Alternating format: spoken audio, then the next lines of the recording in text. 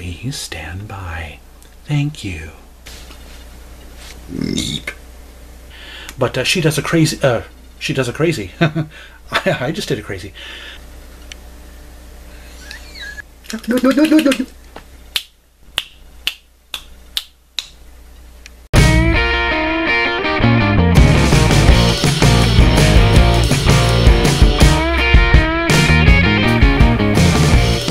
Greetings one and all, and welcome to Tom's Hit Parade, coming at you with my monthly playlist video. Yes, this is a video where I just talk about the stuff that I've listened to over the past month, just for fun, just for listening's sake.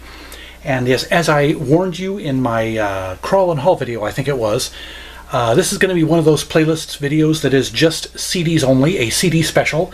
I normally like to talk about 5 records, 5 CDs, and 5 cassettes that I listened to over the past month. But yes, as I mentioned, it's going to take me a while to get through all of the CDs that I bought over the course of my vacation. And if you want to see how much fun I had in my vacation and you haven't seen those 2 videos yet, I did 2 videos I recently uploaded of my vacation. Lots of stuff, lots of fun I had, so I tried to vlog as much as I could and show it all for you. But anyway, yes, and as I said, I'm going to try not to do any 2 consecutive playlist videos as CD only, so next month when I do my playlist video, you can count on an assortment of CDs, records, and cassettes. So yes, but before we get to my playlist proper, I'm going to go over what I call the liner notes, just miscellaneous thoughts and whatever. First of all, August 28th, which was yesterday as I'm recording this, that was the 2nd anniversary of the closure of my beloved local record store, Skip's Records and CD World. I cannot believe it's been 2 years since that store closed. I have missed it a lot, but considering all the other weird and unpleasant stuff that has happened over the last 2 years, I don't think I missed it as much as I could have otherwise. I guess in a weird way I can thank life for being so crazy and nutso that it helped me to not miss Skip's as much. So yes, a great store. I've talked about Skip's a lot on my channel. You can go look for videos. I did an interview with Skip, the owner himself. It was a 3-part video, lots of fun. And I also vlogged my last few stops at Skip's. So yeah, go if you love watching people shop for records, go watch those videos. The next one is something that I forgot to mention in my most recent live stream when I was talking about the places that I ate at on my vacation in Oklahoma. I forgot to mention one, and I remembered it when I thought of Oklahoma, or of Tulsa.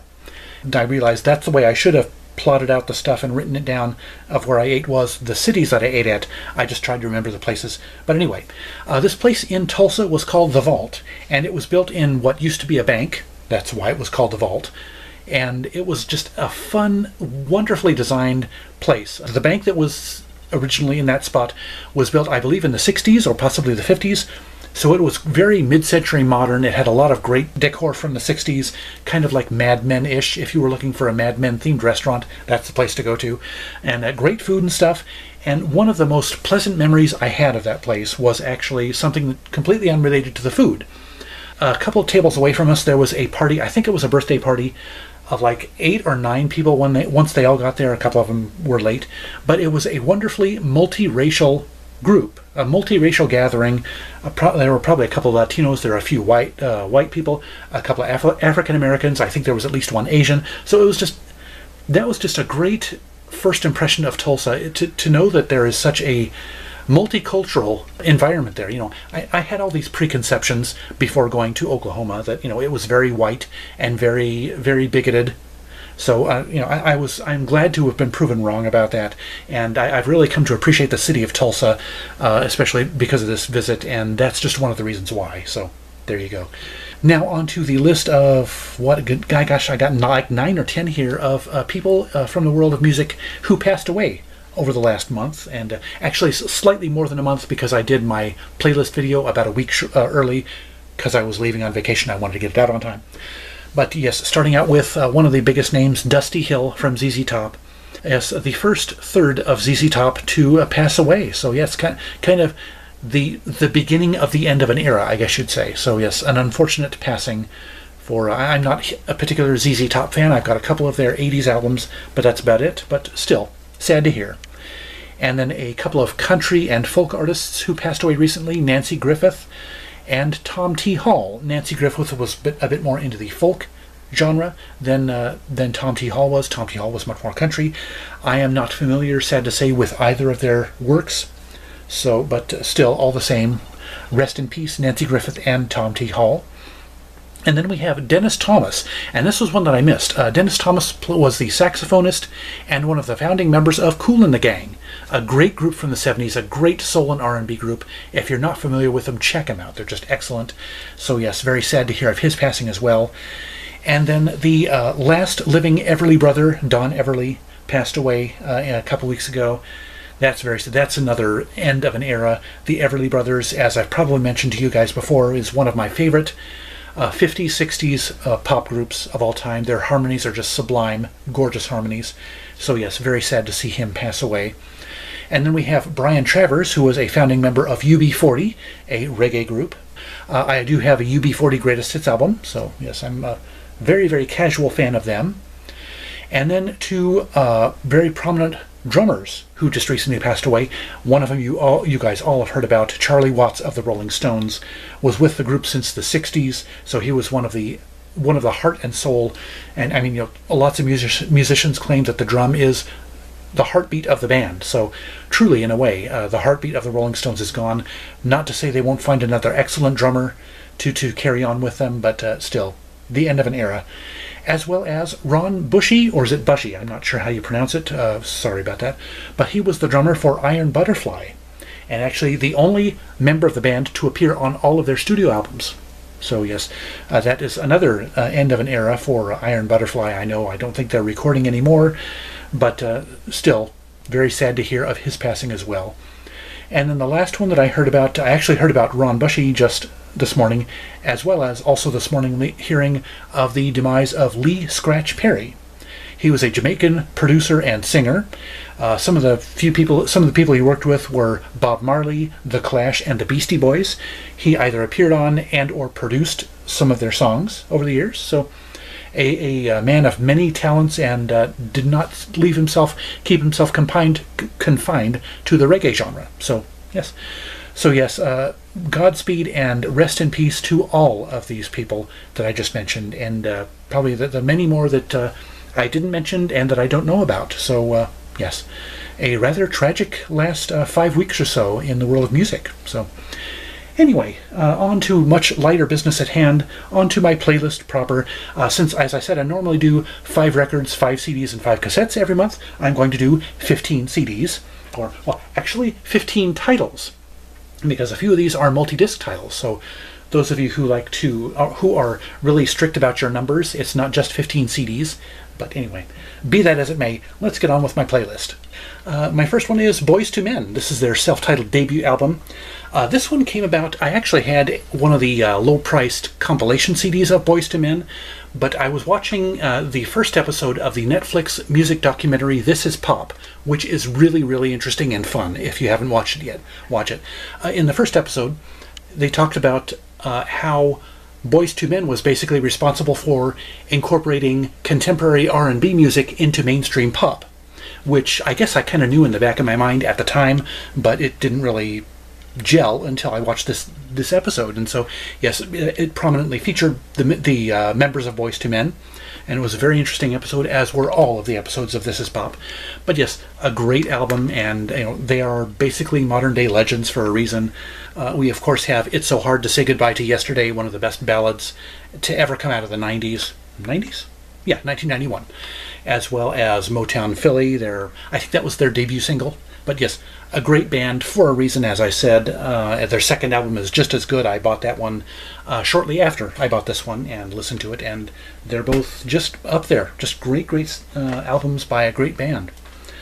And then we have an artist named Amy MacDonald. I believe she is British or possibly Irish.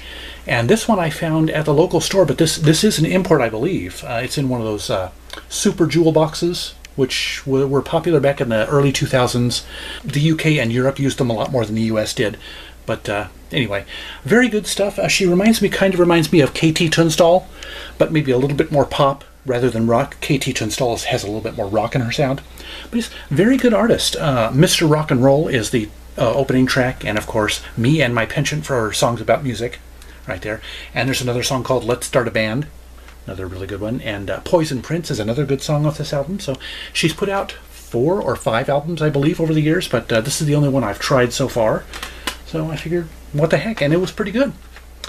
And then we have Harbinger, which I believe was the debut album by Paula Cole. She was much more famous for her her subsequent album, This Fire, but this one is just about as good, I've got to say. She tackles socio-political issues on the song Hitler's Brothers, a controversial title, but it talks about neo-Nazism, and I guess it was on the rise back in the early to mid-90s. I guess it never really went away, let's face it. But anyway, yes, she did a song that was kind of socio-political on her album This Fire as well. It was about a friend of hers who had contracted HIV and was dying of AIDS. A very good song there, and a very topical and controversial song. Unfortunately topical again, you know, 20 years, almost 20 years after she recorded it. But yes, otherwise a very, very good album as well. So yeah, all the other songs are just excellent. So I would recommend checking it out. If you like her album This Fire or her singles, I'd recommend checking out Harbinger as well. And then we have The Hollies. This is a 20-track compilation of their greatest hits. A great band to come out of the 70s. I don't know that they were hugely successful on the charts, but hey, you know, it's a band it's a can't-miss band. If you like 60s and 70s stuff, Graham Nash from Crosby, Stills, Nash & Young was a part of this group. He was one of the front men. And Carrie Ann was one of their biggest hits, and the good songs don't stop there. I mean, it's like, as I said, 20 tracks on here. Great, excellent compilation of 70s stuff. And then we have, as I mentioned in my, I believe I mentioned in my Crawl and Haul video, I was checking out Chris Isaak. I've been on a semi-Chris Isaak binge of late, but this album I actually didn't buy on my vacation. I bought it at Epic Seconds, I believe, a few weeks ago. And it's his album, Mr. Lucky. And this one is pretty good, in part because of the songs in general, but one song he has a duet with Trisha Yearwood, and on another song he duets with Michelle Branch. So he brings in the names for this one, and yeah, I'm really starting to like Chris Isaak. He was an artist that I just ignored way back when he was in his heyday, and kind of I'm learning my lesson now that I shouldn't have ignored him. And then we come to a much more well-known band in the list that I'm doing here, Aerosmith. Their album Get a Grip. This was one of their 90s albums during their brief-ish stint on Geffen Records, in between their 2 stints on Columbia. And I mainly got this one for the song Livin' on the Edge, one of their singles, better singles to come out of that period, better known singles.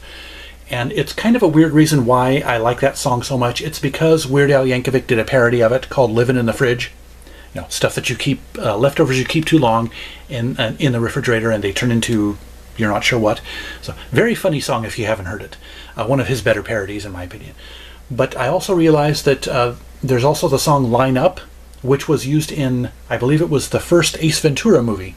And I kind of like that song because of the movie, and you know, when it came up on the playlist, I thought, oh, there's that song. So anyway, and I believe the song Crazy was also a relatively popular hit single for them back in the day. So yeah, a good album and a very worthy addition to my personal Aerosmith collection. Then we have, there are a couple albums in here that I did buy on my vacation. I'm getting to the first one now. We have Zach Hexum with his album The Story So Far. This one, as you might recall, was one that I had owned a long time ago, got rid of for space reasons, and I'm very, very glad that I picked it up again. Some great singer-songwriter pop rock, great stuff in here. I could cite all the songs on here. Spicy Streak is one good one, and Outside Opinion, and what is my favorite? Oh, One Spin. It's basically about you only get one chance in life. It's kind of a thing. But yes, every single song on here is just great. Met a Girl Like You Once is the opening track. That's really good. So if you happen upon this one, I have no idea if it's on streaming or not. I should have checked Spotify before I fired up the camera here to check. But yeah, very worth listening to if you have not listened to it yet. And then this one, which is one of my successful discography completions that I accomplished on this vacation, All American Rejects with their album When the World Comes Down. Great stuff, as good as all of their other albums. I've really come to enjoy these guys. I tried them out way back when they first put out their first album before they became reasonably well known, and liked it. I dropped off listening to them for quite a while, several years, and then I eventually came back to them and had wanted this album and their most recent one for a while and just never gotten around to getting them until this last trip. So very happy to add these to my collections. Gives You Hell was the big single off of here. But yeah, I mean, front to back, this has got some really good songs on it. So great alternative rock stuff, yeah. And then we have a couple of easy listening titles, I guess you'd say. The self-titled album by Karen Carpenter. This one was recorded back in the 70s, I think, or the early 80s, but it wasn't put out on an album. It wasn't actually released until the early 90s. 1996 is when this one was put out. It was produced by Phil Ramone. I think it was the label didn't think it was worth releasing, but I mean, just try and figure out the logic of record labels, really, especially major labels. But anyway, that's another discussion for another time. Very good stuff on here. It's just as good as the Carpenters stuff that she did with her brother Richard. And one noteworthy thing on this one is, well, for one thing, it's 12 tracks, so it's a pretty long album. But that's no strike against it. Very good. I could listen to Karen Carpenter's voice all day. No, she does a cover of Paul Simon's Still Crazy After All These Years. And yes, a good rendition of it. And I mean, honestly, let's face it, Karen Carpenter could sing the phone book, and it would be worth listening to. I mean, just got such a great voice. There's a little piece of fuzz floating in front of the eye, swatted it away. And there it is again. Anyway, and on to another one here that I also got at... yeah, Karen Carpenter was one of my thrift store buys, and so was this one. I Left My Heart in San Francisco by Tony Bennett. A classic album, and for very good reason. Yes, some of these songs, the renditions of these, the songs themselves I had heard before, but not heard Tony Bennett's renditions of them. He did Smile, the song written by Charlie Chaplin.